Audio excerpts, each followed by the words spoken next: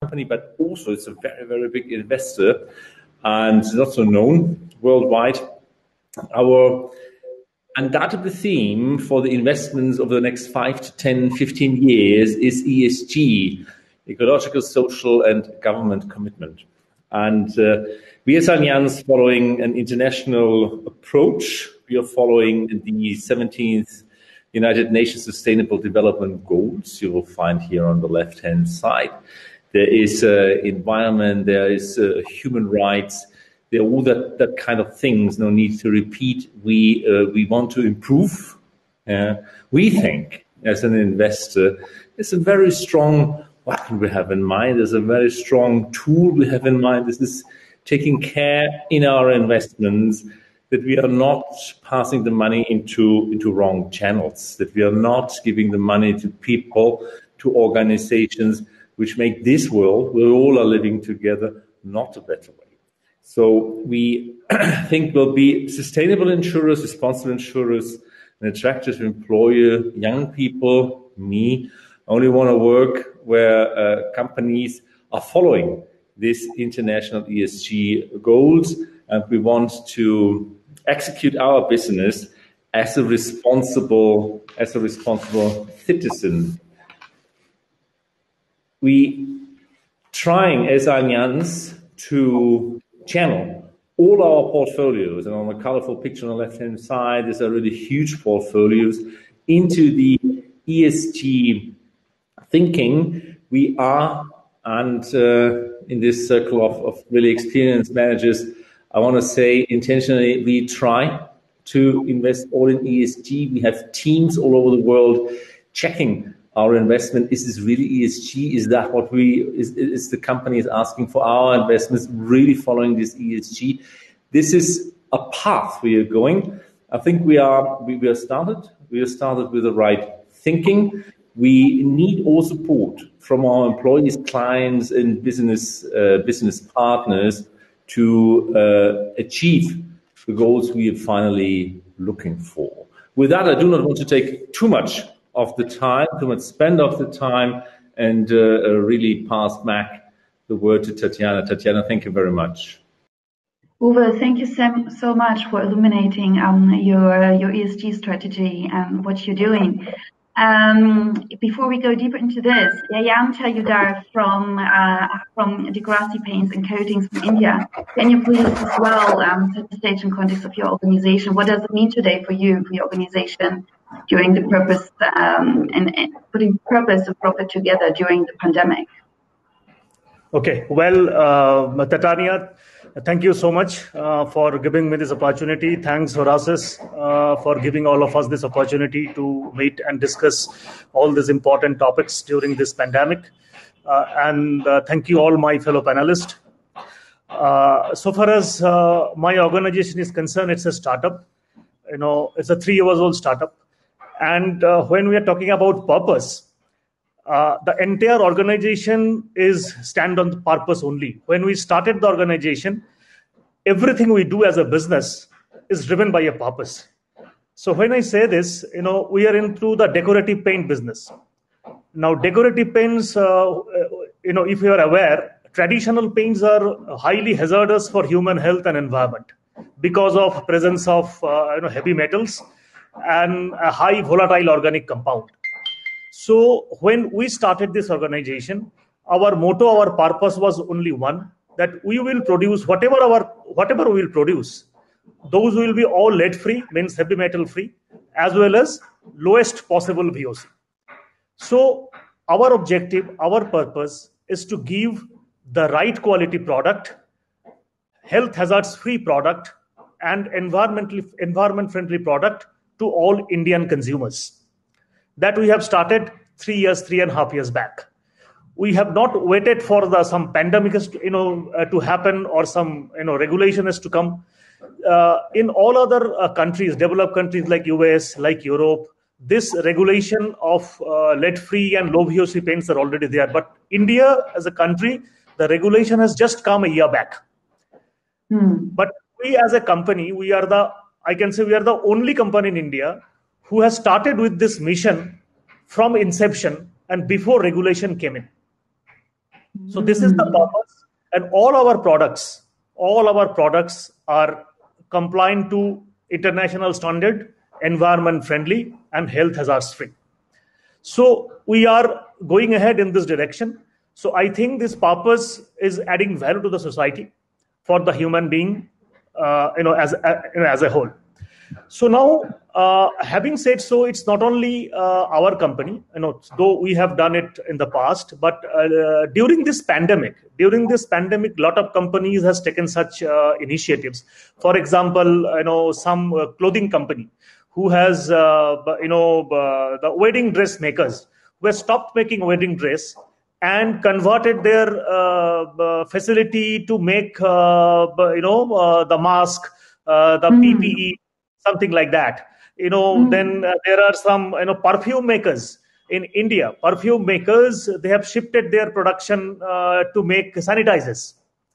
And as you know, the good example is the Ford Motor Company. Ford Motor has shifted their production unit to make ventilators. So these are the few examples where people has really taken the initiative and take the purpose first before profit, and try to help the mankind whatever possible way they can. Thank you so much. Thank you for shedding light on this. Thank you. And Tatsuya, Masubuchi, I would love to ask you in context of HighNetWorthLab and in Asia, how does it how is your strategy in context of putting profit and purpose and balancing both during the pandemic and towards the post-COVID world? What are the themes and the strategies that you are pursuing right now? Yeah.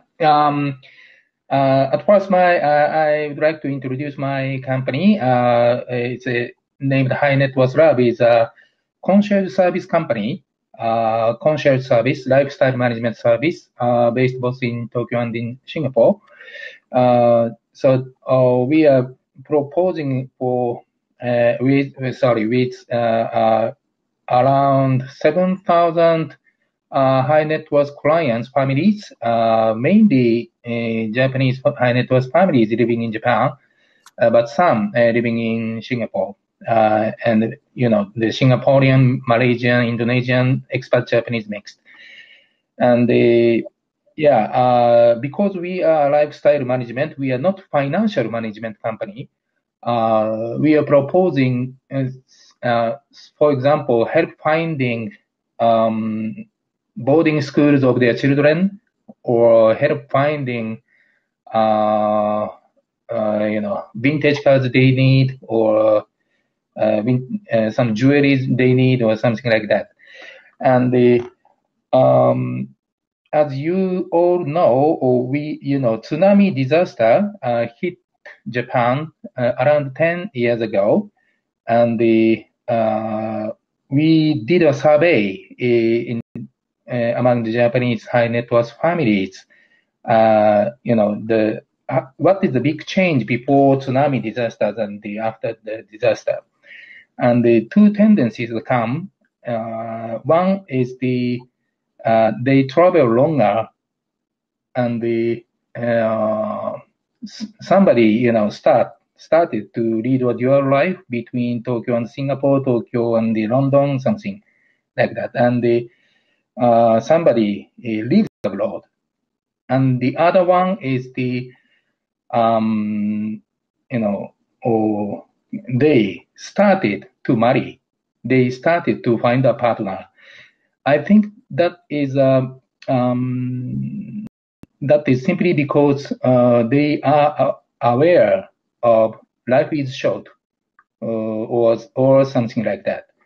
And this time in the pandemic period, COVID-19 period, it's a little bit different, result we had a survey this year, and this time they are aware of the business owners as well. So they are aware of it's quite important to have a business sustainability.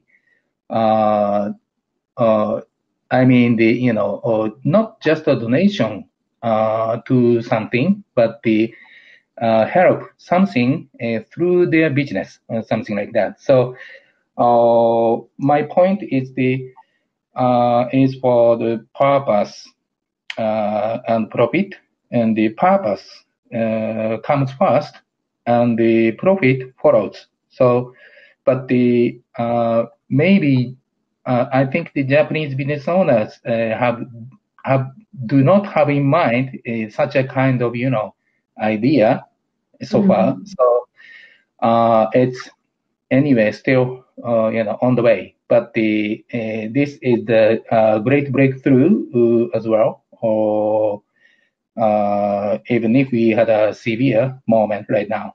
Thank you. Thank you so much. Thank you for sharing with us the situation in Japan and in your context. Nkem Khumbah, from the African Development Futures Group, Chairman, would you set the stage in context what purpose and profit during the pandemic means for you and for your organization right now? Yeah. So thank you. Also glad to be on the panel with all of you, and thanks to Frank and his team for inviting me here again.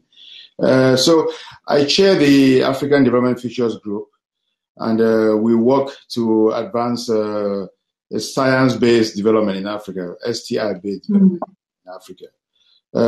So I will make a few comments here on Asian dynamics, but as a non-Asian, so a little bit of an outsider.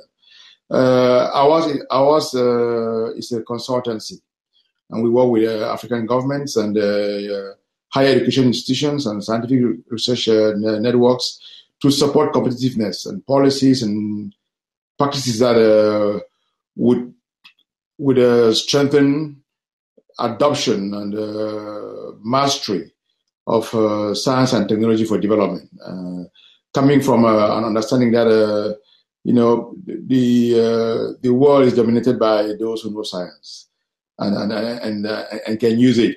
Which brings us to the topic for today about the pandemic. So some of us have watched the Asia rise in the last couple of decades, the tigers and China, and see Asia take more center stage as a cluster of innovation and developing economies. And so we see the pandemic pretty much as shifting or accelerating that shifting of center of innovation and global development towards Asia. Given that it's led, you and I now we're on this platform, it's digital. So the pandemic has occasioned a very, very abrupt and quick shift towards digital society, digital economies, digital everything, digital education. Everything is online, which means those who have the tools, the capacity, the skills for the digital systems have an advantage over others. And in infrastructure, human capital, higher education, centers of research, clusters, all those things mean that people who have those skills more than others would have a huge advantage post-COVID. And it also brings a big disruption between an old economy and the new economies that are going to be mostly all virtual. The older economies happen to be mostly Western and non-Asian, but the Asians now are capturing, so things are falling on their lap pretty much. And we think that it puts a little bit of an opportunity in the Asian business, in the business class. Yeah. So we see need for the kind of conversations that would bring so historically you've had a Western model that dominate business and industry. Then now you have things shifting a little bit, and Asia taking more and more center stage. Now, what does it mean for the world? What does it mean for the global values that give purpose to business? When we now say things like people over profit, what does it mean from the Asian perspective, from the Asian thought process, from the Asian ontologies?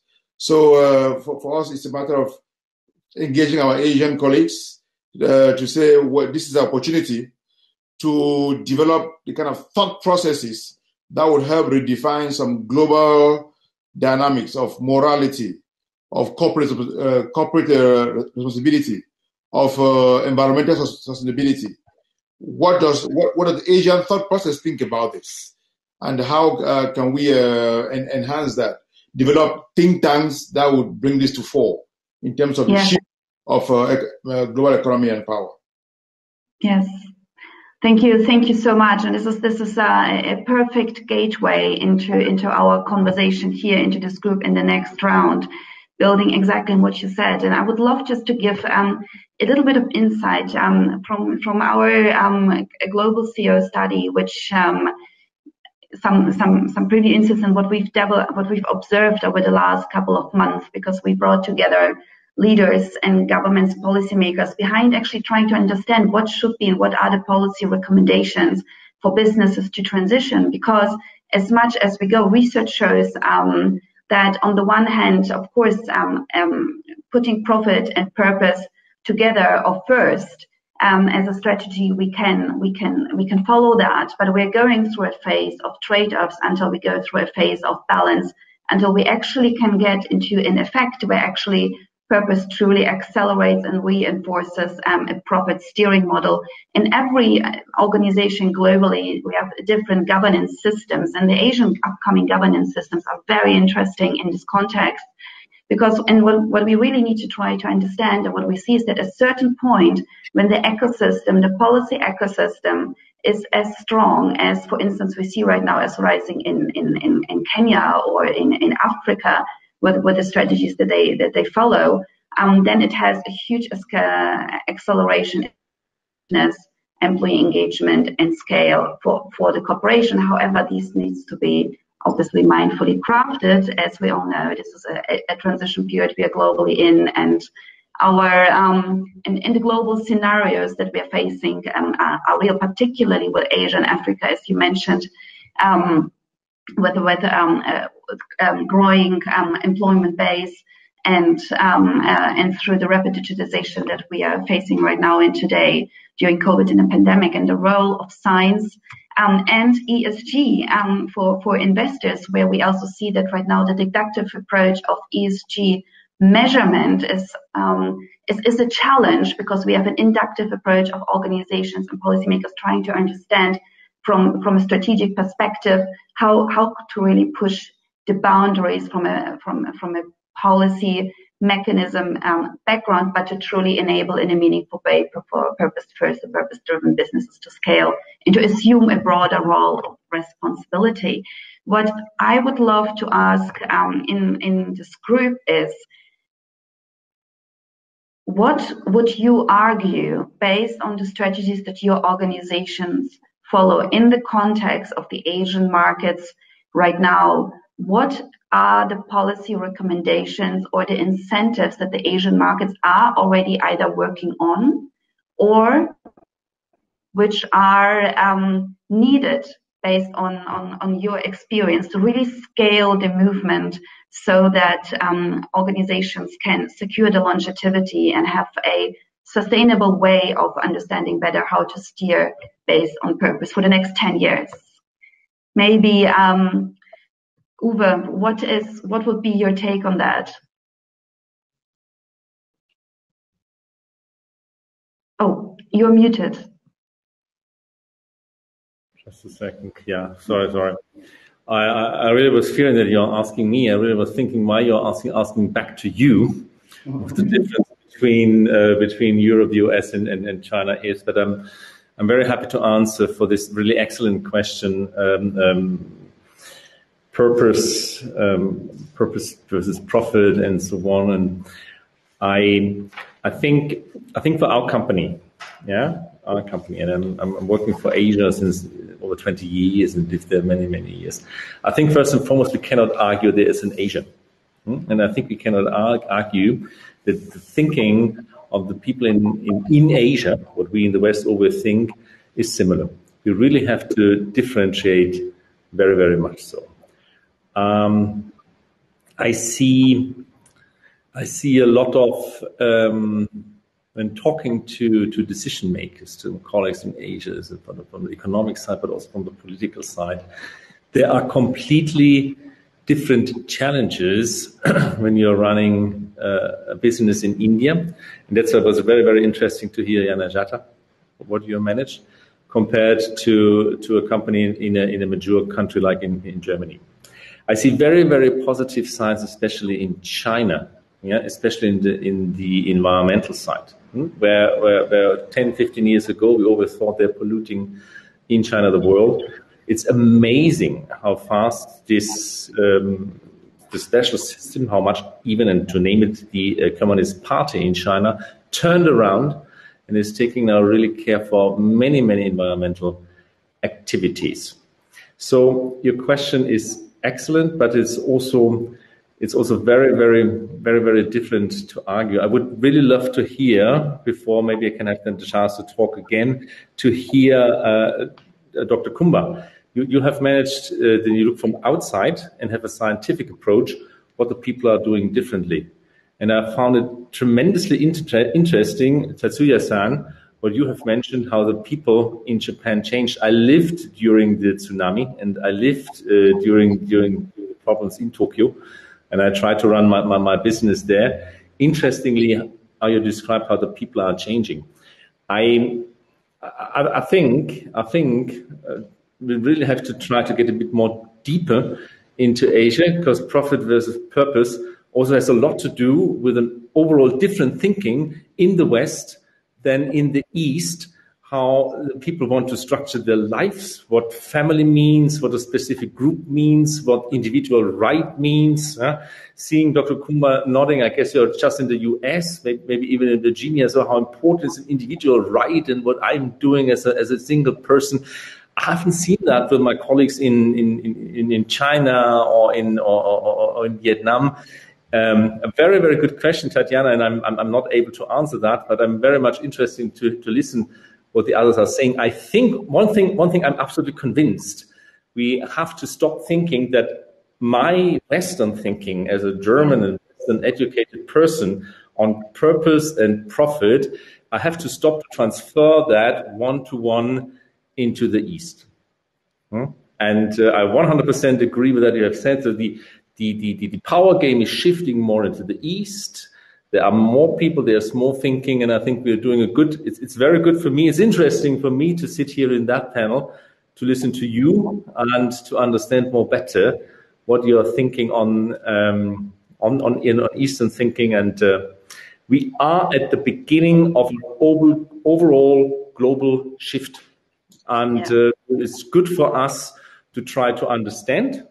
It's not bad, it's not good, but it is good for us to try to understand and try to adapt and try to explain what me in Little Europe are thinking. Thank you very much. I'm talking too long, but it was something was really very interesting for me. Thank you. No, thank you, Uwe, so much. And yes, this is exactly the points that we should here discuss. And going over then to the context of India, and I think this is another observation for us. It's such a vast majority of culture in Asia and in Africa with very different mindsets of what it means to be purpose-driven and purpose-first. And this is also what does longevity mean in Japan? I know is a very strong guide for organizations. But Jayanta, could you tell us this in context of your market operating in? What are you arguing are the big incentives which would really allow to scale this transition in Asia and probably in focus for you on India? Yeah, well, so far as Indian perspective is concerned, as he said that wants to understand the Asian's perspective.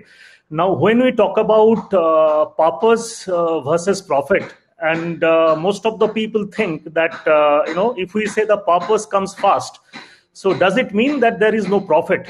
So people think that without profit, there should be purpose. But I don't think so. Without profit, we cannot have purpose. Purpose has to be sustainable. If you don't have profit, how can you sustain purpose? You can sustain for a year or two, but it cannot be a long run, kind of a system. So, the thinking needs to be changed. The understanding needs to be changed. It's very simple. Now, the question comes that if you are making profit, how you are, where is your purpose? Definitely there is a purpose. We are also making profit. We are having purpose. It's a business cycle. For example, if you are having a purpose like, let's say, you are reducing carbon footprint, you are producing, solar energy, then maybe the, human trafficking, all these kinds of a thing. When you are involved in this kind of activity as a company, your brand value increases. You purely think about from the marketing perspective. It's a market. Your brand value increases. When your brand value increases, your customer loyalty increases.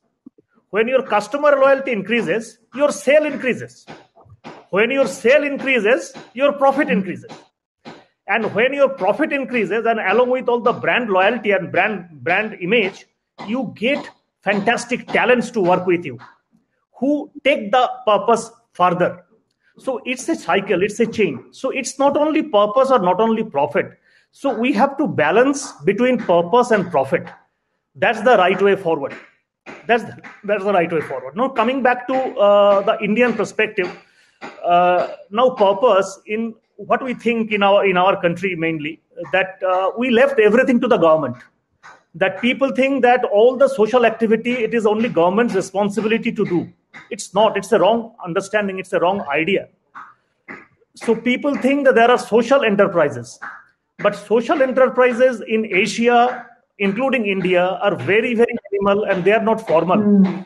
Not like US, not like UK. In Asia, I can say the South Africa is a country. South Korea is a country where social enterprises are very strong. They are formal. There are formal social enterprises like US or UK. But in other Asian countries, like Japan, like India, Malaysia, Thailand, we are just taking it forward slowly and steadily. So unless until we have social enterprises, the social work cannot be done. It will be like piecemeal basis. Every organization has to have a social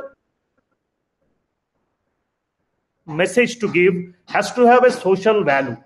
And once the message is a social value, then government can give a lot of benefits, lot of incentives to all the social enterprises. Incentives like, let's say, tax benefit, let's say income tax benefit, the lower rate of income tax for all these social enterprises. You may get a concessional rate of power. You can get free land. As an individual basis, for example, you as an individual, I am an individual. If we invest in social enterprises, we should get income tax rebate who are investing in social enterprises kinds of a thing. So this is the way, as he rightly said, that Asia as such in general is behind than UK, US or European countries so far as this purpose is concerned. They're right, but we are slowly and steadily catching up.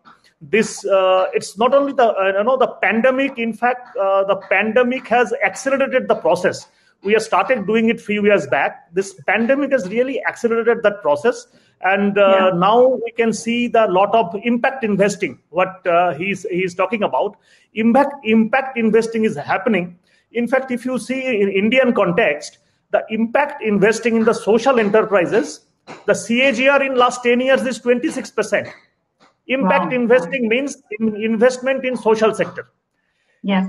But instead of that, to have this SDG, that substantial development goal, if we, what was the India's SDG goal, if we want to achieve that goal, we need 0.6 trillion investment further. So it's a long road ahead, but we are on the track. Thank you so much. These are very insightful comments that you made, and thank you so much for sharing the recommendations, also for policy incentives of what seems to be on the rise in India, but also a very important point that you made. On the one hand, we need to balance profit and purpose, but there is no purpose without an understanding of profit that we can sustain an organization running. Tatsuya, if I may go to the context of Japan and to your context, What does it mean from your perspective and from a policy background perspective? What are the policies which would scale the development, or what is already on the rise, or maybe already integrated? What can we learn from the market in Japan and also for the broader context of Asia? And you are muted. Oh yeah, sorry. Yes. I think in this, anyway, severe situation, we have to be, we have to be back to the basic, or the think what you can do for now and for free in the moment. And or just doing addition before multiplying is quite important, I think. And by addition-based thinking for Japanese people, as you know, we have some great Japanese people who had a positive presence in Asia, 100 years ago maybe, in India, of course, in South Korea, in Taiwan, in, of course, the Hong Kong around there. And I think we have now ongoing projects named Super Japanese, which is what I'm talking right now. But that is just seeing facts directly and learning history deeply is the first step to think about the purpose, and the profit follows, I think. And this is the basics, and this is an addition what I say. But many of my clients helped me to proceed this project. So at least I think this kind of easy thinking, addition thinking is it has been hitting the high net worth people or C-suites or some kind of educated people. Yes, thank you so much. And and as we know, the Japanese pension fund, right, is very much pursuing these kind of strategies for the market as well in a very fascinating manner. Thank you so much. And Nkem, Khumbah, from your perspective and from the African perspective, and you illuminated already very deeply based on your background on the development there on the ground, what would you say is right now from the policy perspective on the rise in Africa, where you would say this goes exactly in the trajectory of enabling businesses on a greater scale to transition, to really play part in this new way of understanding the economy? In terms of Africa, the leadership of the continent, of all the 54 governments, at least 3 of them now, they've ratified to create one continental free trade area, more like the European Union as a common market. And that structure, that free trade area, is a structure under which the continent is anchoring much of its developmental aspirations. So they can have a common bargaining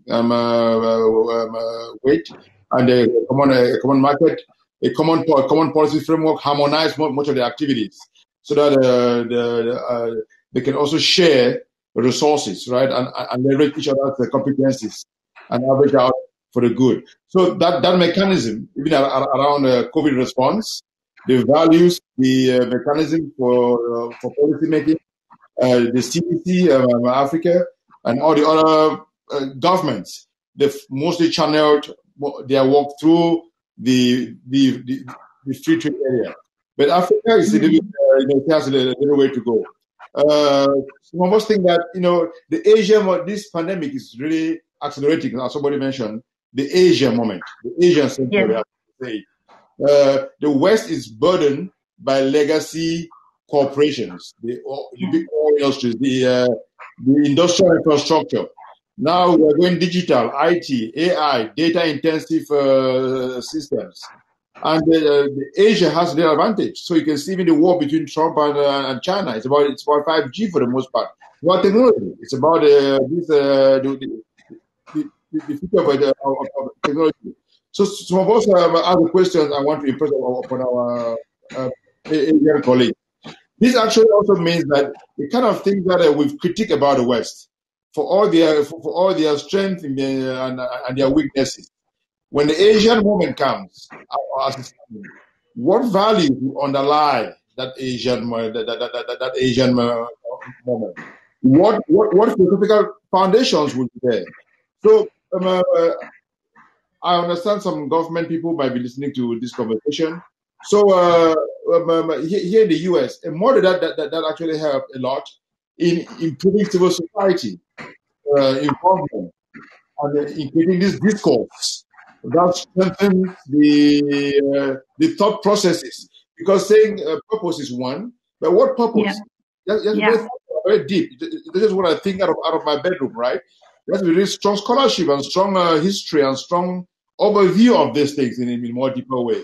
So things like think tanks, things like academic institutions, those are things that industry in Asia they can support, so that they can get the kind of thought processes that now will enable them to do better what they're calling purpose, right? So, what happens in India or happens in Malaysia, it might be a little bit different, but quote unquote, they ask Asia as Spain and Germany are Europe.